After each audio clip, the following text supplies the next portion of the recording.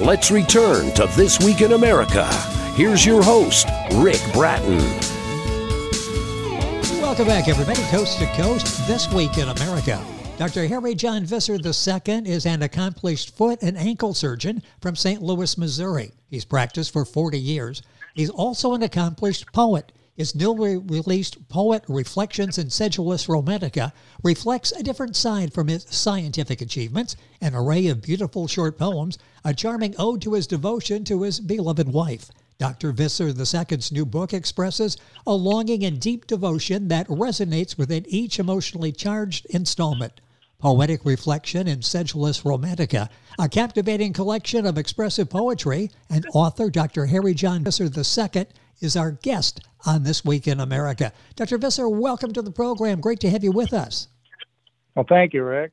I'm really looking forward to this, and we'll talk about the poetry here in a second. I want some information on your background. A very successful doctor and teacher. Give me a little bit of background, and then we'll find out where this artistic side took over. Well, I'm originally from a real small town in Northeast Ohio, a town of probably only about 450 people. And the high school I went to took 3 towns to make the district, and we had 69 kids in my graduating class. So I had a really small school. I then went to a real small liberal arts college in Northeast Ohio called Hiram College. Oh, sure. And its claim to fame is that James Garfield was president of the school at one time. And so it was originated back in 1850. So it was it gave you a really good liberal arts education. I was a chemistry major there, and I graduated there with a Bachelor of Arts, actually, magna cum laude. Interestingly, I was not that great of a student in high school. And my mother kind of really pushed me along to get more. She said, "You're going to definitely have to go to school. That's the way you're going to get ahead." And she kind of pushed me and so forth. And so I wasn't really a big reader when I was young either. I remember I used to you had to give a book report every summer during each grade, and yes. I used to do Big Red every time. And so I got to be about my junior in high school, and I started to kind of turn things around and got much more interested in academics and so forth from that standpoint. And then after I graduated from Hiram College, I was accepted to the Ohio College of Podiatric Medicine, which was in Cleveland, Ohio, and did my 4 years there. And then I ended up here in St. Louis when I did my residency program in foot and ankle reconstructive surgery, which was a 3-year program then. And finished that in 1981. And then about 4 years later, I ended up becoming a residency director, and which was pretty young considering in that time. I was only about 33 years old at the time. And I've been a director since, actually. And I just this past year trained over 100 residents. Now I've trained about 104 residents in foot and ankle reconstructive surgery. First of all, what made you pursue foot and ankle surgery? What was it about that as you're looking around trying to figure out what I'm going to do, what was it about that type of medicine that appealed to you? Well, interestingly, at the time I was coming out of college, it was, the height of the Vietnam War, and we were all draftees, potential draftees in the lottery system, and a lot of people were enrolling in medical school. So at that particular time, it was extremely difficult to get into an actual allopathic or even osteopathic medical school in those days, just because of the fact that people were trying to, basically get a deferment, educational deferment. And so, interestingly, one of my friends a year ahead of me basically said, you ought to look into the profession of podiatry. I think it's an up and coming profession. And so I did look into it, and I found, you know what? I think this is something I'd really be interested in, because I was always interested in a surgical field. And that's basically how I got into that. Interesting. With us on the program is Dr. Harry John Visser, Visser II. The book is Poetic Reflection in Sedulous Romantica. The book's available at Amazon.com, ChristianFaithPublishing.com, all of the usual places. You can link up on our website, thisweekinamerica.us, sort of establishing with Dr. Visser his background, an accomplished background in medicine. He's a national and international lecturer, presentations in 9 different countries. This part of the being the residency director, talk about the directorship there. What's that like working with these young people? And you can probably still remember what it was like when you were entering the school to get into this profession. Yeah, the residency training is it's a very demanding amount of training. It requires a lot of devoted time, and it's really, I really love working with the younger residents now. They're very, very highly interested and motivated. They keep talking about the younger generation, and I think just like our parents, my parents thought we were all kind of deadbeats. Exactly. Yes. Yes. Each generation kind of looks down at the other. But it's really, really rewarding to work with these young people who are really, really motivated to learn. And that makes teaching much, much easier. When you have people who want to learn, then that makes them much, much easier than in a situation where, in some instances, where people really don't want to learn, you're trying to push whatever it is that you're trying to teach them. When you're dealing with all of these, I don't call them youngsters, but young adults as they're starting on their profession, getting the education to launch them on their careers, what's it like for you? Is it motivating that you have these young people, young thoughts around you, and maybe again sort of see yourself with that enthusiasm that you had when you were their age? Yeah, well, it's pretty interesting that, at my age, that I've still been able to maintain a high amount of interest. I've always been highly academic, and I constantly keep up with all the new academics and so forth, which I relate to the younger people. And the big advantage is the fact that having practiced as many years as I have, I know I have the academic experience, I also have all the clinical experience. And I think that's what's really important, is that the youngsters coming up are certainly well trained in academics, but obviously their clinical experience still hasn't developed because they haven't had that much experience at this point.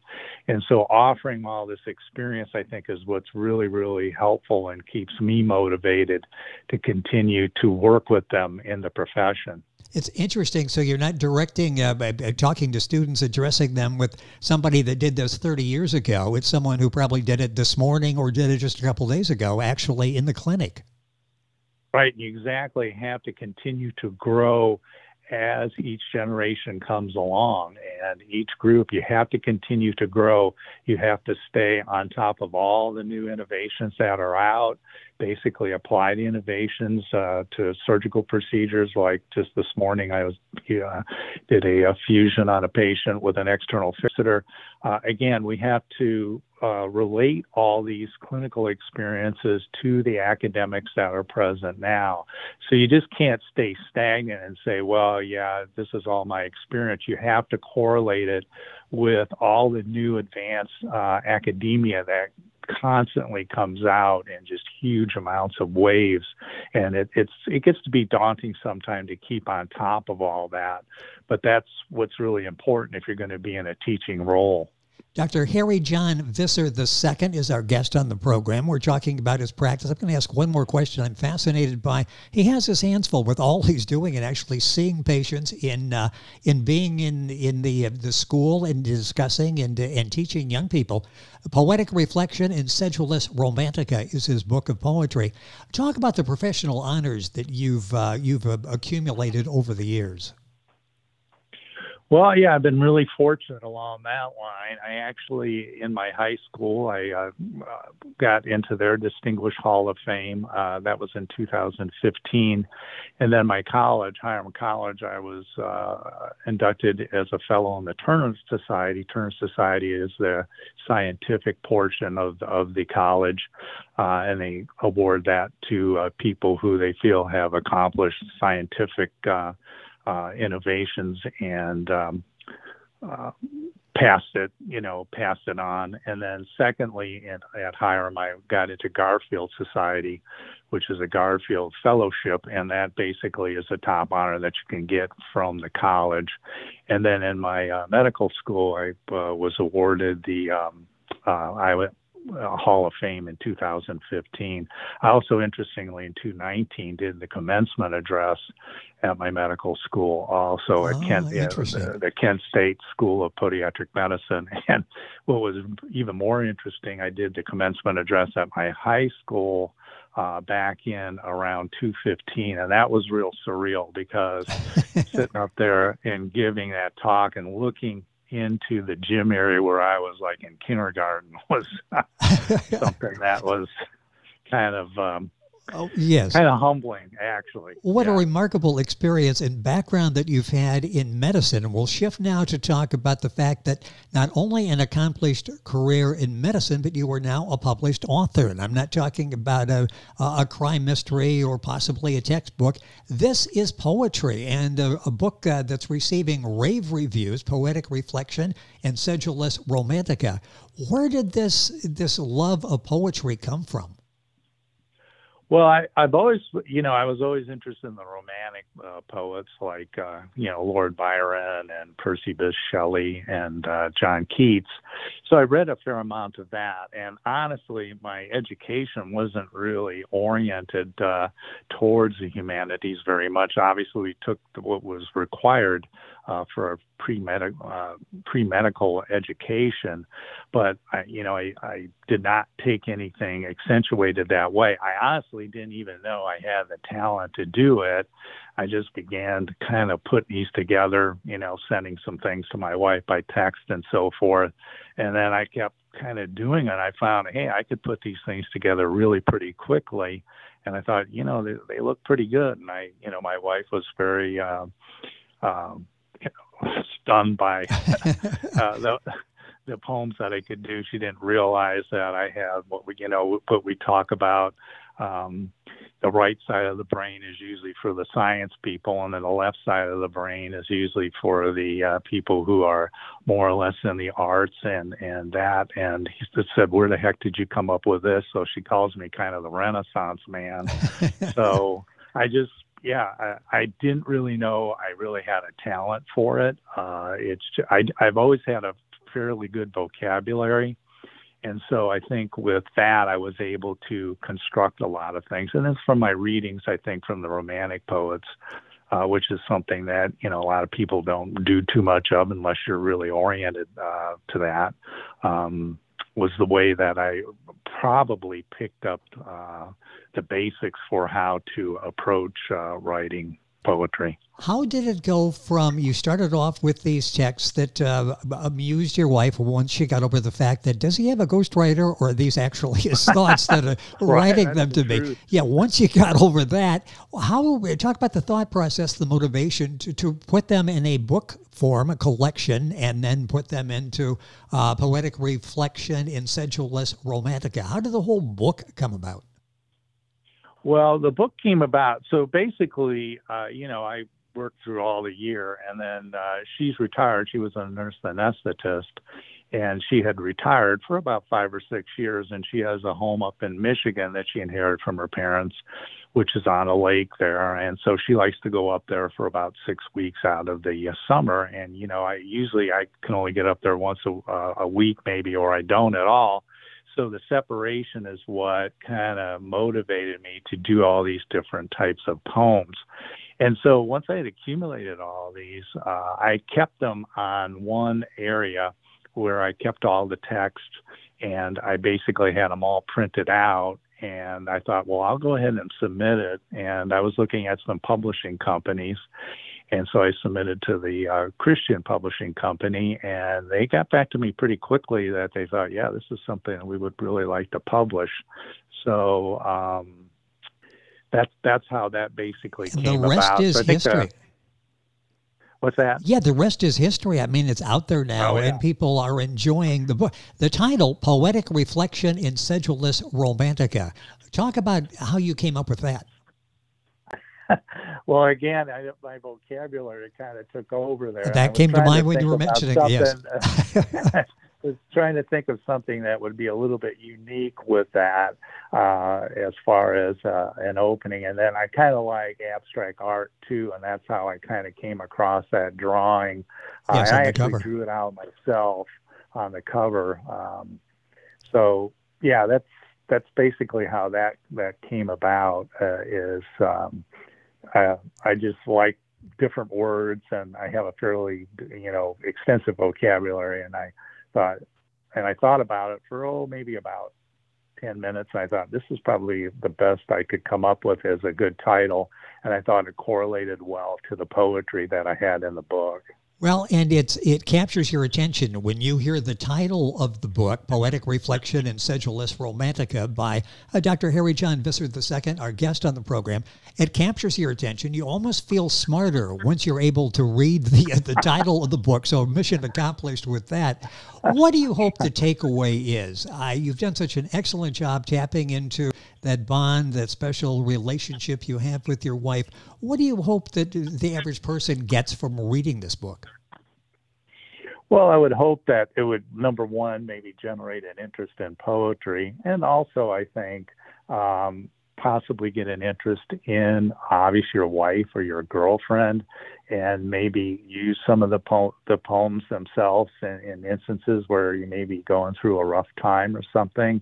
And I know, women in general like poetry. They like flowers. These are things that I think men forget about sometimes, how sensuous women really are and how they feel. They definitely feel much differently than men do, and they like different things than men do. And sometimes you have to step back as a guy and say, hey, look, we got to think about what's important for them and what makes them happy and makes us feel like we are actually showing them how much we care and love them. And so I think hopefully some of those poems, I'm more than happy to let anybody use the poems, and they can say they write them. That's fine, if it will help their situation. Do you find that poetry in expressing yourself may be more impactful than just throwing a few sentences together as you're trying to express your love, your devotion to your wife, rather than just saying that, doing it in the way that you do so well in your book, Poetic Reflection in Sedulous Romantica? Is there something about poetry that's easier for you, for the poet, to express yourself possibly? Yeah, I think it gives you much, much deeper reflection about Yes. how you really feel about a person. Sometimes, the everyday lifestyle, everybody's rush with all the things that they have and all the responsibilities and the stresses they have in life, that basically if you can sit down to them and express, hey, this is how I really feel about you and this is what you mean to me, and it really reflects well, I think, to the relationship, makes the relationship a lot stronger, especially when things get stressful, which we all have to deal with many stresses in lives. This is such a captivating collection of expressive poetry. Does it help you, the writer, sort of sort out your emotions, maybe tap into something you really had not thought of before when you're trying to express yourself in poetry? Yeah, I think when I actually started beginning writing these poems and realized that I could actually come up with things that were really, I thought were relatively good, it really inspired me to, do more and more of them and approach different poems in different ways. And again, the inspiration comes from, your emotional affection toward a person. I don't think you can write poems just to write them unless you have something really motivating you, something has to motivate you to express yourself about your deep emotions that you have. And I think poetry is a very, very good way for someone to do that. Now, I realize that's not everybody's bag, but I think that, it's a way to really reflect about how you feel about a person and about your relationship with a person. You know, I've tried and I'm still stuck on roses are red, violets are blue, and I can't really get much further than that. So I'm going to use some of, you said it was okay to use some of your poetry, and I'll dazzle my wife, who will know that it came from somebody other than myself. But this book, this book is so well done. A couple minutes left in the program. What other books have you written, and what are you thinking about doing next? Well, I have a textbook coming out from Springer, which is a medical textbook called Challenges in Foot and Ankle Reconstructive Surgery. It's about a 340-page book on 43 case studies on foot and ankle surgical procedures and all case studies. So that's coming out in either this month or early next month. I just finished the finishing touches on that.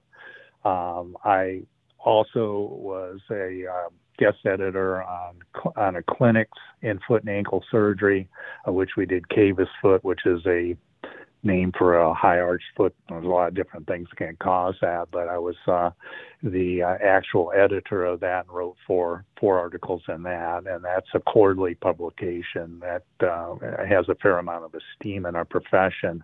And then I also wrote a chapter and a 6-volume set in immunology, in which I wrote the rheumatoid foot and ankle section. It's about a 45 or 50 page chapter in that particular book. So that's what I've got now. And so as my wife says, you just can't rest. You always got to have something going. So I'm thinking about the next thing I'm going to be doing. Well, I was going to ask you about that. I got about a minute or so left in the program. You're a guy who keeps checking boxes, things that you would like to do. I'm a foot doctor, but I don't necessarily have to do things in foot doctoring. I can do other things, which you've done with this collection of poems. Are there any personal goals you have in life left that you're working on out there? Well, you know, I think I was so busy with all this other stuff and getting this done that I haven't really sat down and reflected just exactly what would be the next thing that I would like to do. But I can guarantee you it will be definitely something because I'm just very goal-oriented. I always set a goal and I always try to attain that goal. I guess maybe the one would be to do the commencement at my college because that's the only one that I haven't done. And I don't know whether I will or I won't. I am on the board of trustees at my college, so I might have a little bit of an inside edge there. And maybe I can finagle my way that way. But I guess that might be the next thing I to kind of finish things off there. But also, I've been working with my colleagues in Europe. We've been looking at a collaboration on a new textbook that would have both United States and European type of a flavor and approaches to foot and ankle surgery. Well, I'm sure whatever you do, you will do it well. You've done this with the poetry. The book is Poetic Reflection and Sedulous Romantica. Sedulous is S-E-D-U-L-O-U-S, Romantica. The author, our guest on the program, Dr. Harry John Visser, V as in Victor, I-S-S-E-R, II. You'll find the book available at ChristianFaithPublishing.com, Amazon, all of the usual places, information on our website. Dr. Visser, it's been a pleasure having you on the program. Thank you so much for sharing the success of this excellent poetry book that you've written. Thank you for being with us. Thank you very much, Rick. I really enjoyed it. It has been our pleasure. Dr. Harry John Visser II. The book is Poetic Reflections in Sedulous Romantica. Information on our website, of course, thisweekinamerica.us. And we're back on today's program right after these messages. This Week in America is online. You can visit our website, thisweekinamerica.us. Scott Pinkerton, associate producer of This Week in America. Jay Anderson, segment producer. Ben Watson, webmaster. Otto Bechet, director of engineering and TV production. This Week in America produced and is a trademark of Blue Funk Broadcasting, LLC. For information on all of our guests and to listen to this week's show, our website again at thisweekinamerica.us. And I'm Sean Bratton, executive producer of This Week in America.